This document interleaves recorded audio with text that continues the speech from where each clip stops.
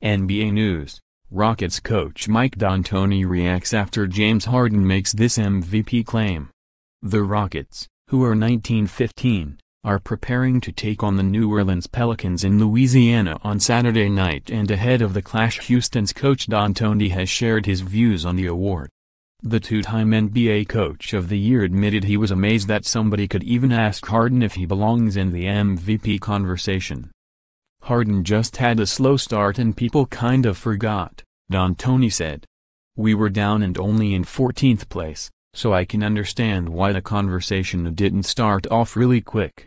Predict 5 results and win £25,000, free to play here, but anybody who has been watching basketball for the last month knows that he is on a phenomenal streak and probably playing better than when they gave him the MVP, so I don't know why he wouldn't be in the conversation.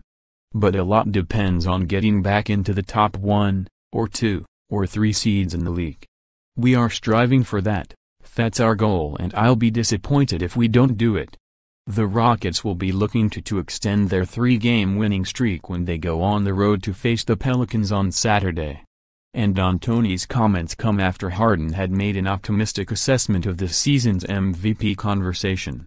"I mean, I receive a lot of hate, but it won't stop me from going out there and killing every single night, being that dog that I am," Harden said. "You can name a few other people that should be in the conversation.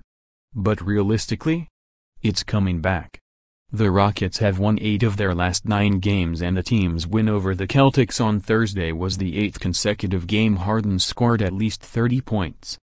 "He just has a mastery of the game and a control and an ease at which he plays," Rockets coach Mike D'Antoni said.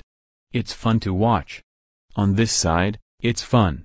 Harden is currently averaging 32.7 points, 5.5 rebounds, 8.3 assists and 2.1 steals per game.